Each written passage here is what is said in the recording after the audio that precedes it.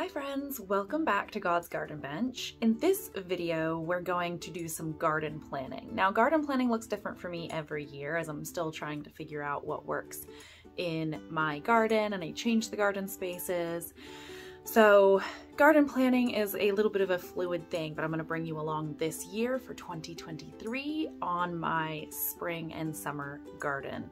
So I'm going to show you what seed varieties I'm planting, rough sketches on where everything's going to be located, how my gardens are laid out, and just kind of what my process is this year.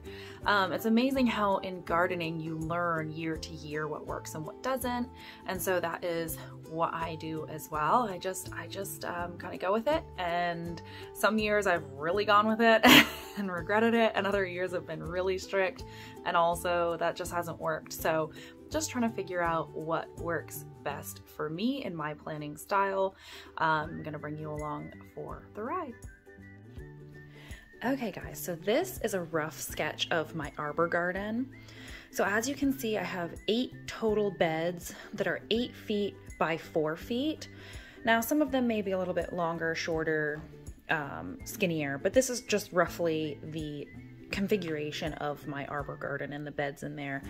Now these 4 in the middle are all wooden, so they are the non-treated wooden beds, whereas the outside 4 are cinder blocks. So anything that I put on the outside will not be edible because I do not want to eat anything that comes out of a cinder block garden. So anything that I will eat is going to be in the middle 4, and then mostly flowers all around the outside, which is absolutely beautiful. That's what I did last year, and it was absolutely stunning.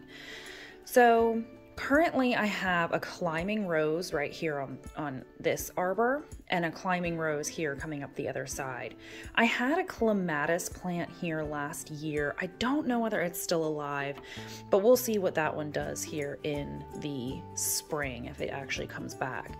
I planted cypress vine all along this side of this arbor. This arbor is actually like the length of this whole 4 feet. So there's cypress vine all along this side, and it covered most of the arbor last year, and it reseeded even during the season last year. So I don't know whether it's going to reseed again because I'm going to amend this bed, so I'm not quite sure how that's going to work with the reseeding, but if it does reseed, I'm going to let it do its thing. As far as the other arbors, the other archways, I am going to plant cucumbers in the summer and then peas somewhere on one of them in the spring. So that's my plan for those, as well as the cherry tomato last year did so well on the arbor that I might just do that again just for fun, and see how it does when I actually plan that process happening. Now, as far as this bed and this bed, so bed 2 and bed 6, I will be planting my cool weather crops with row covers to see if I can get them to figure out how to grow, or more like help me figure out if that works for them. So I'm going to do like cabbages, cauliflower, broccoli, Swiss chard, spinach, and carrots I think are going to be over here in this little section. I have a great soil type here for carrots, so I think that's where I'm going to plant my carrots.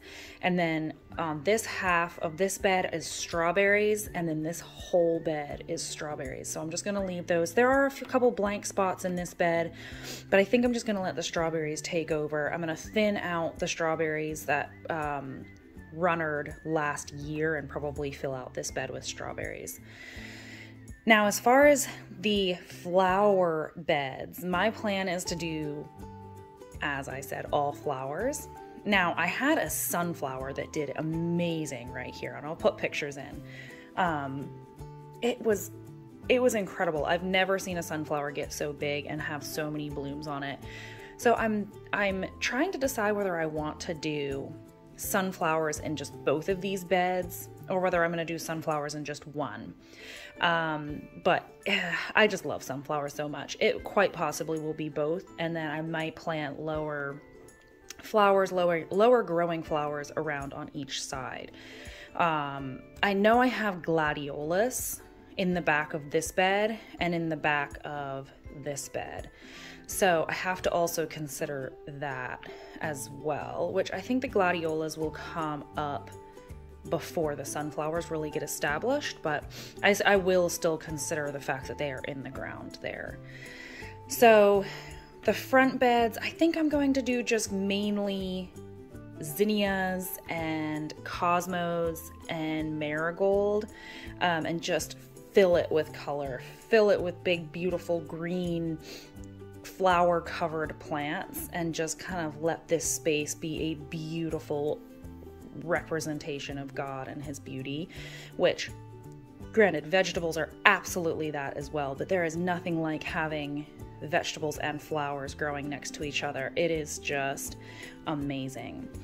So when the cool weather crops are done, I'll probably plant flowers here as well so that I can enjoy another planting of flowers here. So as these are kind of dying back, these will hopefully just be getting going. Granted, that may change if I decide I want something edible there. We will go ahead and plant something edible there as well. Now, the way that the sun works in this garden is it starts here and moves across the space like this. So the garden gets a lot of sun almost constantly. Now, this garden is right beside my house. So the way that the shade of the house works is it shades only in the morning hours. It's by about 10:30 or so that the garden is all in sun. But up until then, this portion of the garden is being shaded, which in the summertime is really nice for sitting on the garden bench and viewing the garden. It's absolutely incredible. But I do have to consider that whenever I'm thinking and whenever I'm planning what I'm going to be putting in these beds, just because of that little bit of variation in sunlight. If I put something here that likes more shade, this one gets sun all day. Like from the time the sun comes up over the treetops here, it's going to get sun all day until it goes down over the treetops here, which is a while. It is a good, I would say 10 to 12 hours of sunlight. So I have to consider that as I'm planning my garden, as I'm laying everything out. Okay, so this section is going to be me going through my seeds, and I have quite a few of them as I look around. So I'm just going to go through each seed packet and tell you what I plan on planting this year.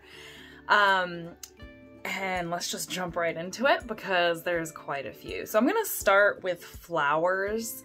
So the first thing is cosmos. I love cosmos. They did so well for me this past year. This last growing season was the first year that I did cosmos, and I was so impressed by their beauty. So they will absolutely gain a spot in the garden this year.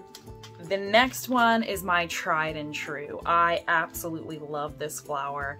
Every single shape, size, color, height, everything about it I love, and that is zinnias. So I have quite a few different varieties of zinnia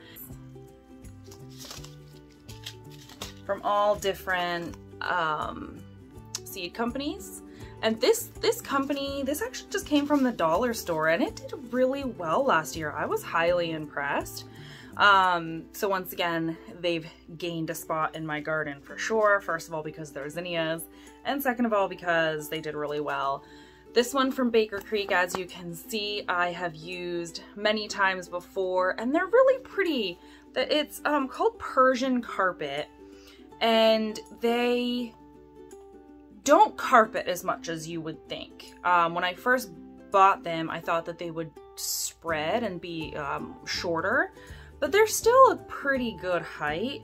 But they put off more little smaller flowers, but they're still beautiful, beautiful accent in the garden. But they are still a sizable plant. So do keep that in mind if you choose to go with that one. This one is one of my favorite. I absolutely love this. This zinnia is absolutely stunning in the garden. The color, the texture, the size, it puts off so many flowers. Oh, it will have a place in my garden for as long as I garden, and as long as I can either save the seeds or get the seeds, that flower will have a place in my garden. These are very cool as well. They're just really fun looking. Also, they all look very different. It's quite interesting how that happens. Each color kind of has their own little mood, which is really fun. So I enjoy those. I will keep those around in the garden as well. Here's another one. Once again, these are all zinnias. As you can see, I absolutely love zinnias. Each one of these has a special place in my heart. As you can see, the packets are all opened and I've been planting them for years. So this one is candy cane. This one's really fun too, especially if you have, you know, people who haven't really ever seen lots of different kinds of flowers. That one will catch their eye for sure, and they'll be like, ooh, what is that? Because it really does look very candy cane-esque. And one year I had an all red one, deep color red, and it was beautiful. And it just had like a couple little flakes of white. Touched my soul for sure. So last zinnia, which, let's just be honest, is probably not going to be the last one. I'm probably going to get more zinnia seeds because they're zinnias. But this one's really pretty as well. This color is beautiful. It's that like peachy pink coral color that just woos the soul.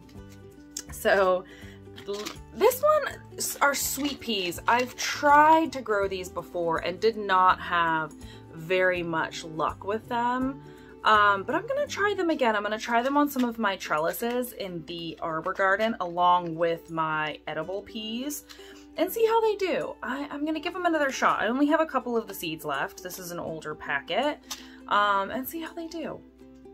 Every other garden video that I watch raves about sweet peas. I don't know if I have the right climate for them to do really well, but we're gonna give them another go this year and see how they do. So the next one in the flower department is sunflowers. Now I said in a different part of the video that I was going to plant lots of sunflowers this year, and I mean it. I think I'm going to plant them in both the arbor garden as well as the log garden. I just love sunflowers. Sunflowers have a very special place in my heart. They represent my mom in a lot of ways, and so I'm going to plant lots of them. I've tried sunflowers in the past, before my soil was good, or as good as it is now. I think it was the first year that I was here at this property, I tried to plant them just in the native soil, and they were not pleased. They tried for sure, and they were beautiful, but it was nothing like the one that I got last year. Last year I planted that one in one of the raised beds just to try to save its life, and it was epic. It was so beautiful. So now I know what sunflowers are capable of. I'm gonna go ahead and give them another go this year in some good soil. And so I'm really excited about that. So first one is the mammoth sunflower. Now this one is supposed to get absolutely gigantic, of 7 to 12 feet tall. I have never grown this one successfully, but we shall see how it does. I'm pretty excited to see how that looks. Oh my goodness, 7 to 12 feet tall. So that one will gain its spot in the log garden just because it's gonna have more space back there. So then the next one, as you can see, I've planted this one before, is sunflower mixed colors. So this one's a mixed bag.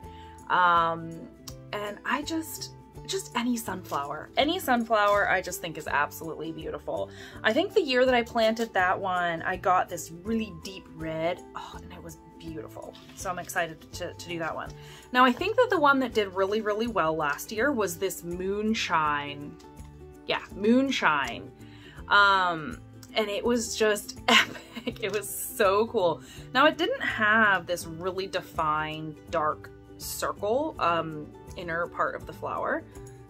The name of it's leaving me at the moment.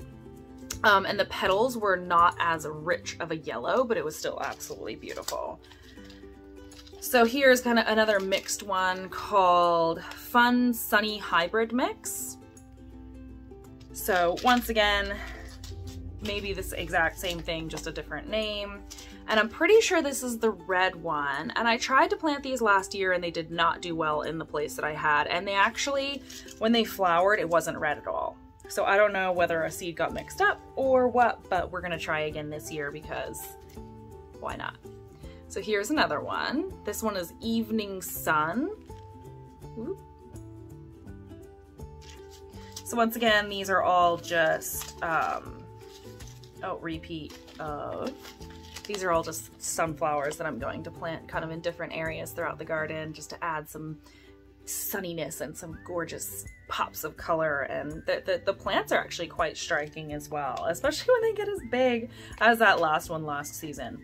So this is Dwarf Incredible. Now this will be my 3rd year trying to grow this variety. No, I take it back. This one is actually really good. I've planted this in my raised beds before and it did really well. And they are pretty short. 2 feet is the height that they get. I think mine got a little bit taller than that because I had them in some really good soil. But even still, I had it in a raised bed on a corner and it was beautiful. So these are the Dwarf Incredible. So they will absolutely gain a spot in my garden for as long as I can find the seeds. I think I saved the seeds one year from this one and it's in a Ziploc bag somewhere. But they're beautiful and they have a nice big size flower on them. With it being a dwarf variety, I thought that it was going to be, you know, like a small little flower. No, like the flower is pretty big and it's beautiful. So that is it for the sunflowers.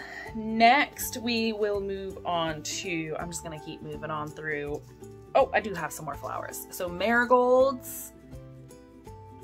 Marigolds are really great for like a trap plant for the Japanese beetles. I have a Japanese beetle problem like no other around here. And I'm sure lots of other people who grow in and around my area. I mean, really, I think it's like the lower 48 states on the East Coast just get hammered with Japanese beetles. So this I find to be a great plant to deter them. Now last year they didn't bloom fast enough for it to do their job. So I'm not quite sure, maybe I just didn't seed them soon enough or the weather just wasn't quite right for them to bloom fast enough, but I'm ever looking for a Japanese beetle solution, and one of the years this was it for me. The Japanese beetles were demolishing the marigold plants and leaving the other plants around them alone. And then the marigolds, once the Japanese beetles went away, the marigolds bounced right back and were even better than before. So marigolds are absolutely beautiful, as well as they're edible. I have not been brave enough to try them yet, but they are edible as well, make beautiful additions to a salad or, you know, garnish. So marigolds will absolutely be in my garden as well. And the last flower that I have is straw flowers, or helichrysum. I don't know if I'm saying that correctly. But these are beautiful. Absolutely love them. And once again, for as long as they will grow in my garden, I will give them a space in my garden. The first year that I grew them, they did really, really well. Last year, they took a long time to take off, but I think because my chickens kept scratching up the seeds. So I'm gonna try them again this year, give them lots of love and tender care, and hope that they come to fruition. I really want to harvest some of them and then hang them or keep them inside in a bouquet so they just stay gorgeous for as long as possible.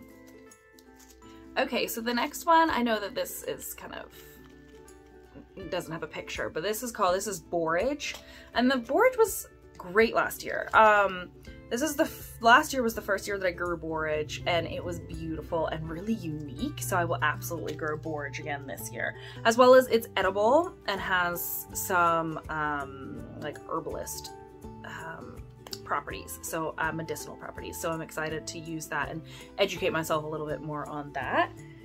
The next one is peas, just because it's next in my line. Little Snap Pea Crunch. I haven't had very much luck growing peas in my area. I don't know what I'm doing wrong, but I'm going to give it another shot this spring and see how they do, and see if we can actually get some peas, like enough peas to put in the freezer is what my goal is. Okay, no. Firstly, it's enough peas to eat fresh, and then if I can get enough to put in the freezer, I will be happy with that. And I actually just made an order for a few different varieties of peas as well. So I'm excited to have those come. So my other ones are Cascadia Sugar Snap. So we have that one. I'm gonna mispronounce this, I think. Verbena Early. So I have a couple different, I'm just really trying to nail down what grows best in my area, because whichever one does, I'm gonna stick with. This is a Snowbird and Sugar Daddy. And I think the ones that I ordered were Sugar Ann and Super Sugar Ann. So I'm hoping that one of these, just one. I mean, I'd be happy if all of them did fantastic, but I just need one to do really well.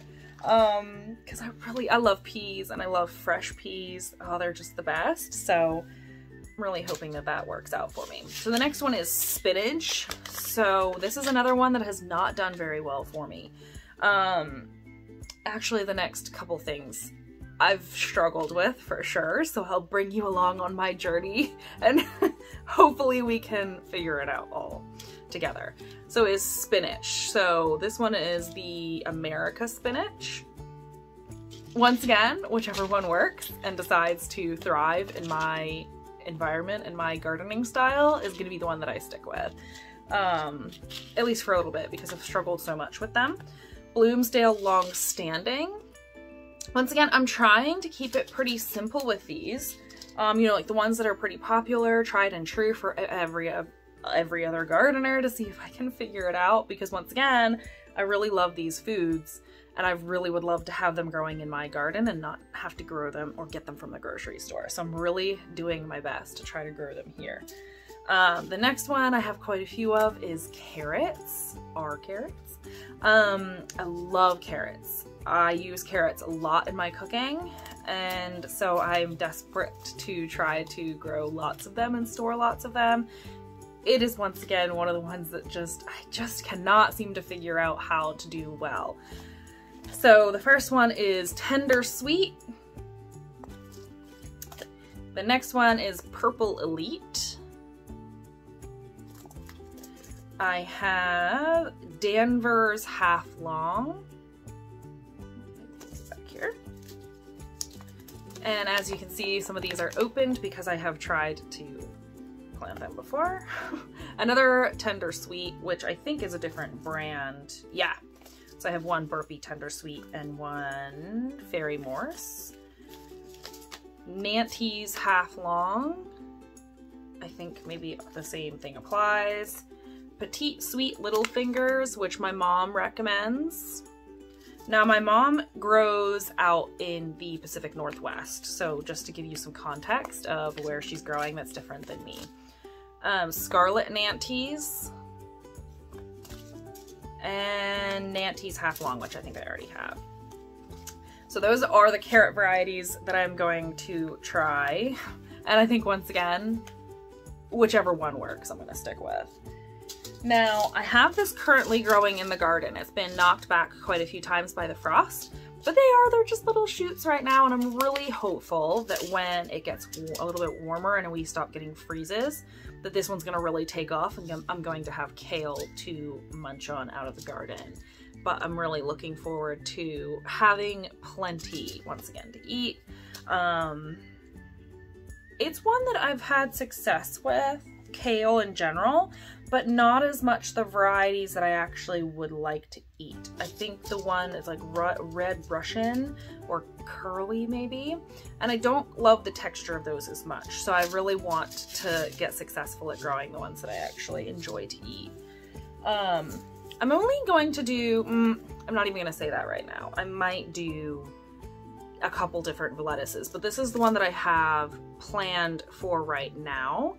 And we might add some to that, but I'm not positive as of right now. Stay tuned. Now, as I go through these seeds, these are all the ones that I have right now. I very well could add or subtract to some of this plan as well. So we shall see. I will try to keep you as updated as possible as I go through them. So cabbage is another one. Cabbage I love, obviously. And then I have had a hard time with this one as well. The first time the cabbage moths just destroyed them. So this year I'm going to put some fabric over and some hoops over to help them hopefully have a fighting chance.